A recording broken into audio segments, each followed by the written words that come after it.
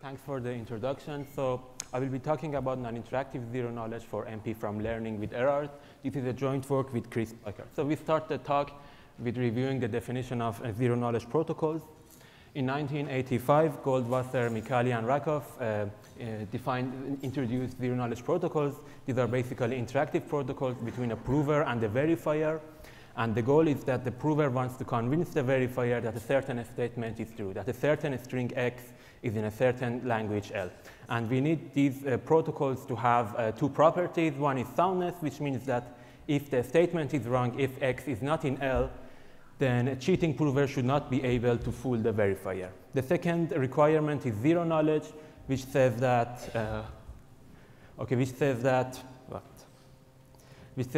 after the protocol ends, the verifier learns nothing beyond the fact that X is in L. So soon after zero knowledge protocols were defined, in 1986, Goldrich, Micali, and Wigderson showed that if one-way functions exist, then every NP language has a zero knowledge system. In 1988, Bloom, DeSantis, Micali, and Persiano considered the notion of non-interactive zero knowledge.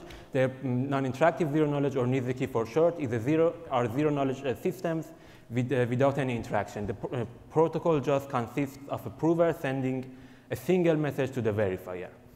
And both the prover and the verifier have access to a CRS, where CRS either stands for common reference string or common random string. So in the common reference string model, prior to the start of the protocol, there is a trusted setup phase which produces this CRS. However, in the common random string model, the CRS can be any random string. And we prefer the common random string model because we often have publicly available sources of randomness, such as the lottery number. So in the common random string model, we can avoid the trusted setup phase. NIZK systems have found plenty of applications. For instance, they can be used to achieve CCA security. They can be used to build advanced signatures, such as group and ring signatures. And most recently, they have been used in the context of cryptocurrencies. We have many various constructions of NIZK systems for all MP languages based on different assumptions. Here, I list these assumptions. So the first assumption is trapdoor permutations. This is by the same BDMP work and the fake Lapidot-Shamir work. The second assumption is hardness of certain problems in pairing-friendly groups. This is by Grof, Ostrowski, and Sahai. The third assumption is indistinguishability obfuscation. This is by Sahai-Waters. The fourth assumption is optimal hardness of an ad hoc variant of search LWE. This is by a recent work of Canetti, Chen, Holmgren, Lombardi, Rossblom, and Wicks. And the last assumption, which is the most related to this work, is circular secure fully homomorphic encryption. This is by the same CCH plus 19 work.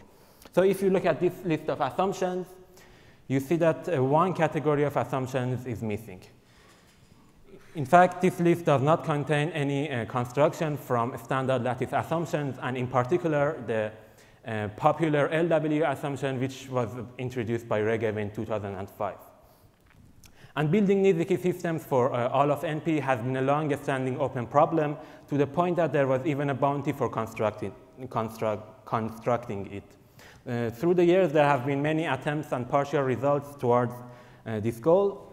And finally, in this work, we finally resolve this problem, and we show that, assuming LWE, every NP language has a NIZK system. So this is the main result in this work. So we build the first NIZK system for all of MP from standard lattice assumptions. This is, in fact, the first NIZK system for all of MP from any assumption with worst-case hardness guarantee. It is based on the worst-case hardness of approximating certain short vector problems within on lattices to within polynomial factors. Just like GOS and CCH+19, our NZK system can be instantiated in two modes. In the first mode, which is in the common random string model, we get a statistically zero-knowledge argument, which means that it is sound against computationally bounded provers and zero knowledge against computationally unbounded verifiers. In the second mode, which is in the common reference string model, it is a computationally zero knowledge proof, which means that it is sound against unbounded provers and zero knowledge against bounded verifiers. Furthermore, both of these two instantiations have compact CRS, which means that the size of the CRS is just a polynomial in the security parameter. It's independent of the size of the statement, independent of the size of the witness, independent of the size of the circuit verifying the NP relation. So now we will discuss the prior works which heavily influenced our paper. So we get our result by building on top of a recent line of work which soundly instantiates the Fiat-Shamir transform in the standard model. So the Fiat-Shamir transform takes a public coin interactive protocol, for instance, this zero-knowledge protocol where the prover first sends the first message alpha to the verifier sends a challenge beta, which is a random string, to the prover, and the prover sends the final message gamma to the verifier. The Fiat-Shamir transform takes this protocol, interactive protocol, and converts it to a non-interactive protocol in the following way. It puts in the CRS a description of a hash function. And now the single message that the prover sends to the verifier has two components. The first component is the same alpha that the prover sends in the interactive version. Now the prover can implicitly compute the challenge by applying the hash function to alpha. And then the prover completes the proof by producing the appropriate gamma for this challenge and alpha. So upon receiving this proof, the verifier can compute the challenge by applying the hash function to alpha, and then the verifier proceeds to verify the proof just as before. Now for this transformed protocol, showing that it is zero knowledge is easy, but the main challenge is that it's showing that it preserves soundness. So this is because the prover has offline access to the hash function, and it can try different alphas to cook up some alpha which hashes in some fortunate way for him, which allows it to successfully complete his proof. So this is some of the reason that showing soundness is a challenge.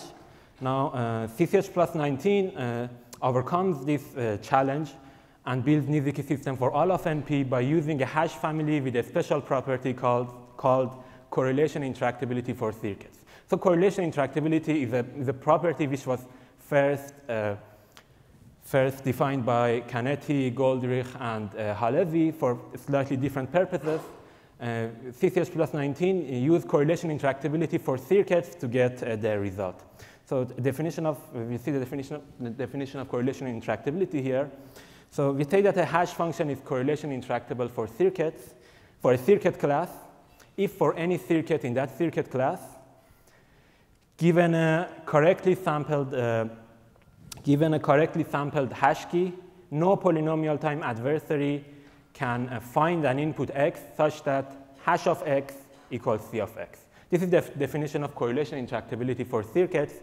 And in the next slide, we will show how CCH+19 uses correlation interactability for circuits to get their result. Okay. So CCH+19 instantiates the Fiat-Shamir transform with correlation interactable with CI hash function for circuits. So in particular, it puts the key of a CI hash function in the CRS.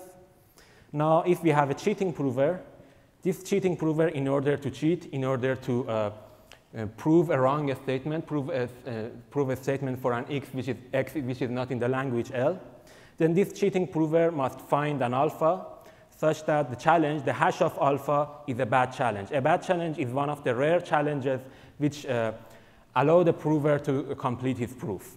It is rare because the underlying protocol has soundness, and therefore only a negligible fraction of the challenges let the prover complete a bad proof, complete a proof for a wrong statement. So this is the task of the prover. However,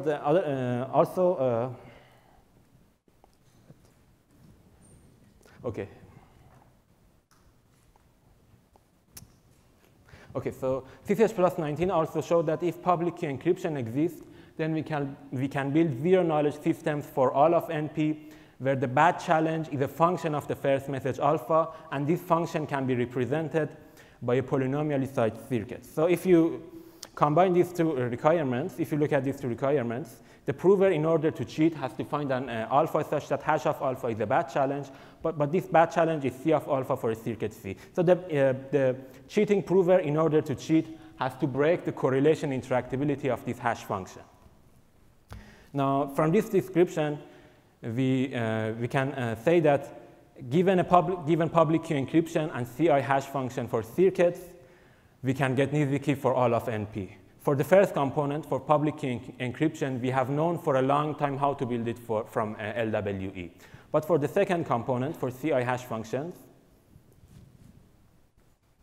CCH plus 19 builds CI hash functions for circuits from any circular secure FHE. Unfortunately, although we have plain FHE from LWE, but we do not know how to build a circular secure FHE from standard lattice assumptions. And this is the main reason that CCH plus 19 cannot rely on LWE or standard lattice assumptions. Our main contribution in this work is that we build correlation interactable hash function for all circuits from standard lattice assumptions, from either SIS or LWE. In this talk, we will focus on the SIS construction. Just recall that SIS stands for short integer solution, which is a computational problem defined by Aita in 1996, so it predates LWE, and it's potentially weaker than LWE. LWE implies SIS. So, so our construction makes heavy use of fully homomorphic commitments, and in particular the fully homomorphic commitments of Gorbunov, Vaikuntanatan, and Biggs, which is based on the fully homomorphic encryption scheme of Gentry, Sahai, and Waters. So these fully homomorphic commitments are commitments with homomorphic capabilities. We use these two algorithms, commit and com and eval, with the following property. So if we have a commitment to a circuit and a string X or a commitment to a string X, then we can use this eval algorithm to homomorphically evaluate a commitment to C of X. So very similar to fully homomorphic encryption, but in the context of commitments. So now now we will describe our construction. In our construction, the hash key is a commitment to a dummy circuit D. This D is a dummy circuit which maps big L bit strings to small L bit outputs. Then to evaluate the hash function on an input X, first, this hash key is homomorphically evaluated on the input X. So we get the C, which is a commitment to D of X. And then we convert this commitment to D of X, we convert it to C bar, which is something that we call an inert commitment. So we name it inert because we name it an inert commitment because it is a commitment to D of X, but it has no longer any homomorphic property. It has no longer homomorphic property. So the name inert commitment. And one more thing to notice here is that this C bar is L bit long, is an L bit string, and D of X is also an L bit string. So this C bar and D of X are the same size. Inert commitments are the same size as the thing that they are committing to. Now we have to see what are these inert commitments, how does this inertify algorithm, how does this transformation works, and how do these things help us in getting correlation interactability. Before that, it's very useful to compare our construction with CCH plus 19. Our construction is very similar to CCH plus 19. The CCH+19, however, instantiates the commitment scheme in an extractable mode, so they do have their commitment scheme has an encryption algorithm and decryption algorithm and decryption keys, and the hash key in their commitment has also an additional component. This additional component is a commitment to the complement of the decryption function. So this additional component, this commitment to the complement of the decryption function, is the main reason that they need circular security, because they are committing to something that depends on the decryption key. So the need for circular security. Now to evaluate the hash function, CCH+19 proceeds similarly to compute C, to compute a commitment to D of X, but then uses this commitment to D of X with the commitment to the complement of the decryption function to homomorphically evaluate a commitment to the complement of the decryption of D of X. And this would be the output of their hash function. Then they proceed to show that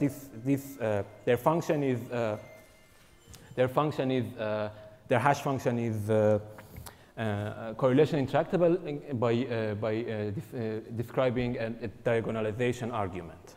Now back to our own construction, we need to show correlation intractability. We need to show that for any C, it is hard to find an X such that an inert commitment to D of X equals C of X, where D is the dummy circuit. But remember that these commitment schemes are hiding. So a commitment to a dummy circuit is indistinguishable from a commitment to the circuit C itself. So we can replace D with C in the requirement for correlation intractability, which means that now for correlation intractability, we need to show that for any C, it is hard to find an input X such that an inert commitment to C of X equals C of X. So to show this, to prove this requirement, to satisfy this requirement, we state the main property of our inert commitment. The main property is as follows. The main property is as follows. So the main property is as follows. The main property says that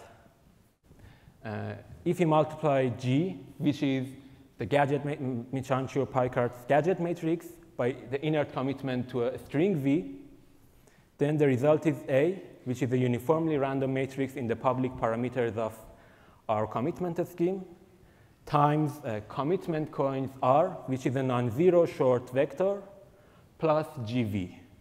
So this is the main property of our inert commitments. To see how this gives correlation intractability, assume that we have inert commitment of V equals V. Then we can multiply both sides by G. As a result, we get AR plus GV equals GV. We cancel GV from both sides. This implies that commitment coins R would be a solution to SIS problem. So assuming SIS, our construction is correlation intractable. Now, of course, I have to describe how this inertify algorithm works. How I can transform a normal commitment to an inert commitment. If you are familiar with GSW and GVW works, then you know that a normal commitment to a string V has the following format. It is AR, where R is a short matrix, plus V transpose tensor G, where G is again the Michanchio-Peikert gadget matrix. I want to transform it to an inert commitment to V, which has the following form. It is G inverse of AR, where small r is again short vector plus GV. And for this purpose, to show how this transformation happens, I state the main property of, I state a key equation which is straightforward to verify. So the equation is as follows. If for any matrix M, if I multiply a commitment to V by G inverse of vectorization of M. So I multiply AR plus V transpose tensor G by G inverse of vectorization of M. Then the result is AR, a small r, where this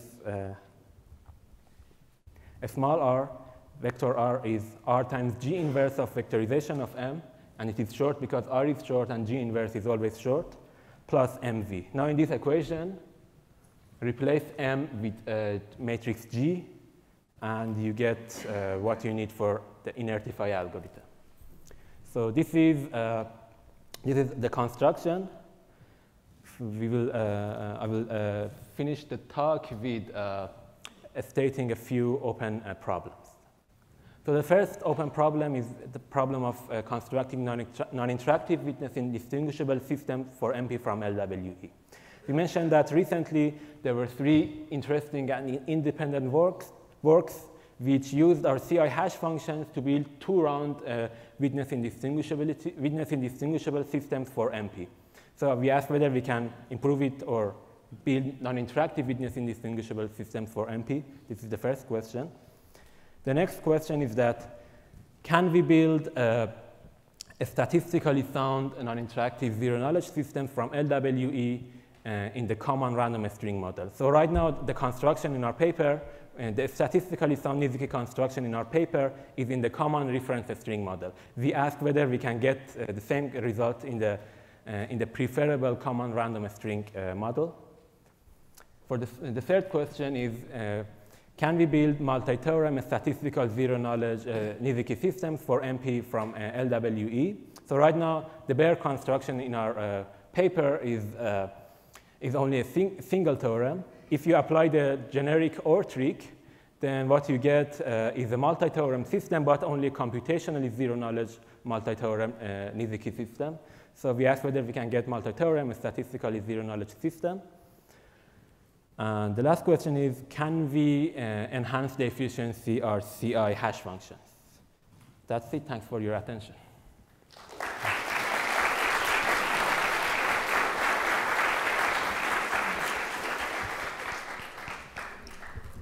So we have time for a question or two. If you have a question, please come to the microphone.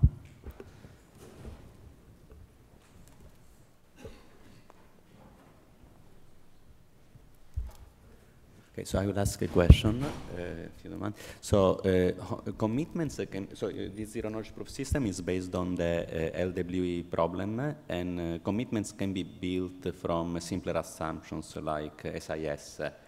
Is there any way to get fully homomorphic commitments or some other related primitive directly from SIS without resorting to LWE? Actually, we get the fully homomorphic commitments from SIS, but the reason that we need LWE is for the underlying zero-knowledge protocol. So that's why we need LWE. Okay, thank you. Okay. So we'll let's thank the speaker again.